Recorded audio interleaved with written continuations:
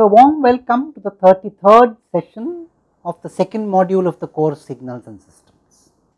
We shall now take up the example that we had just introduced in the previous session, namely the example where we took two rectangular pulses, we wanted to convolve them and then find out the Fourier transform.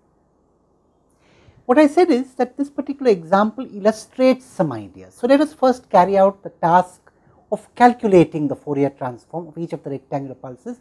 I know we have done it before, no harm in just doing a couple of steps again. So, let us calculate, this is x1t and x2t and its Fourier transform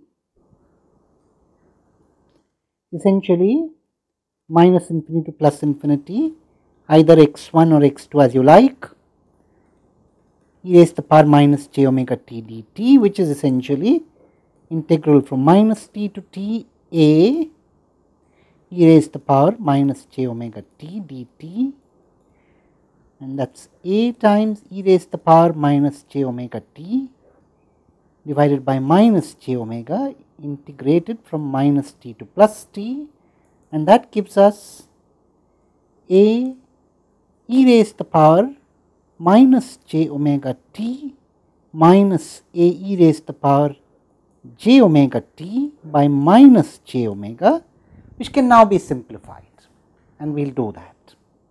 So, it simplifies to 2a j sin omega t divided by j omega, and as you know, we have done this before, we can always multiply and divide by t. So, I can put a t there and cut off the j's, and you have 2t times a sin omega t by omega t. Now, this is the Fourier transform of any one of those rectangular pulses. So, if we convolve them, let us convolve them. This convolution is easy to calculate.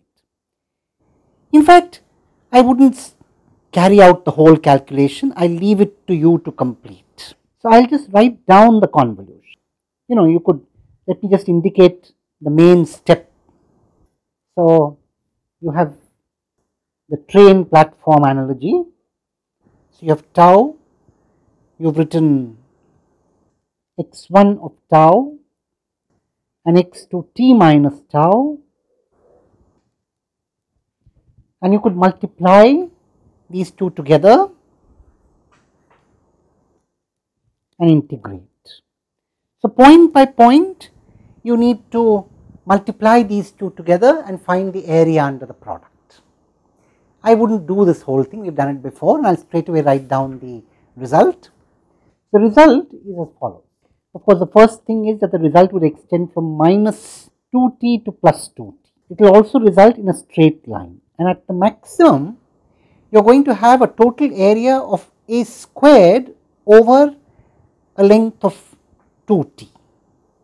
So, a squared into 2t, that is the area contained at the maximum, and it is going to change linearly starting from minus 2t up to 0 and then fall off as you go to 2t. This is how it is going to look. The convolution is going to be essentially a triangle like this. Let me darken it. Essentially a symmetric triangle.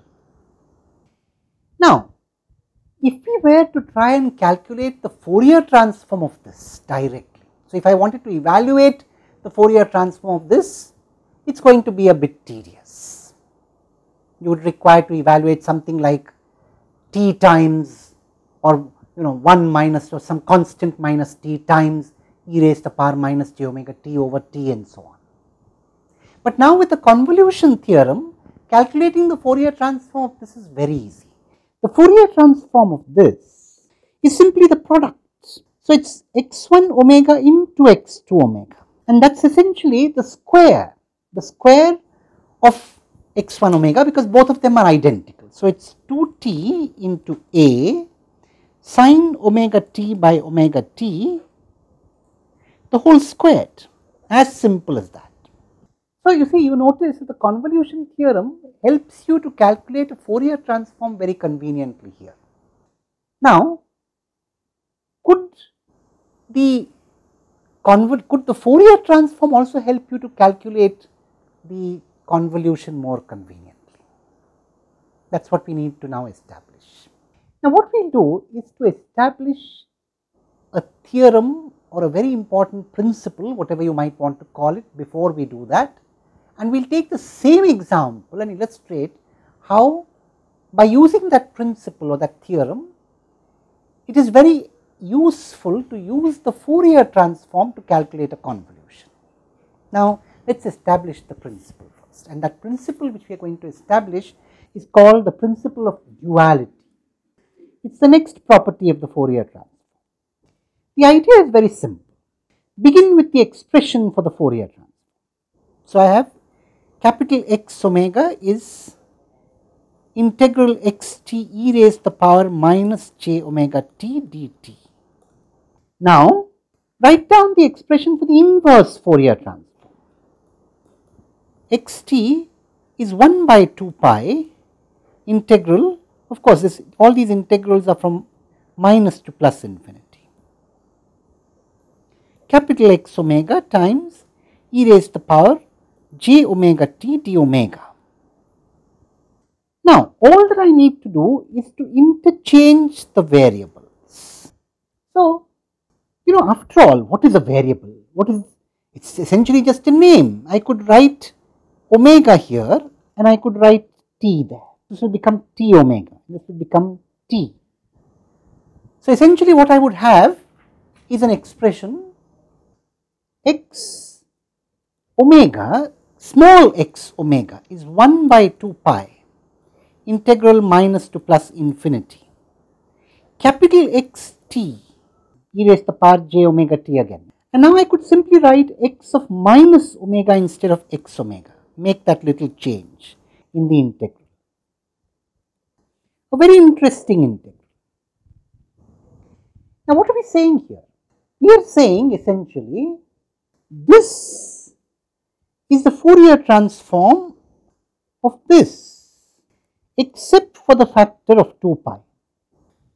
So, if I make that correction, then we will simply write down a Fourier transform. You can take the 2 pi to the other side.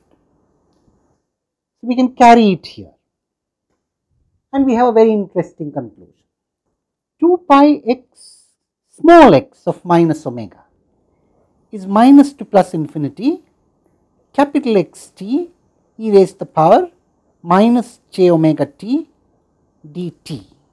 Now, formally we are saying if small x t has the Fourier transform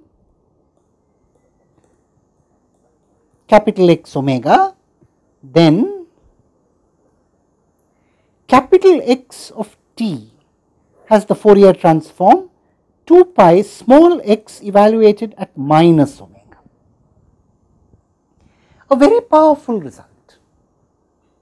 It says that this Fourier transform pair x t and capital X omega can be inverted. So, if you looked at the Fourier transform and thought of it as a function of time instead of frequency, then its Fourier transform comes out to be very similar to the original time function, except that it is reversed. There is a reversal or a mirroring around 0 and a multiplication by 2 pi. That multiplication by 2 pi is just a scaling. Now, what is the consequence of this?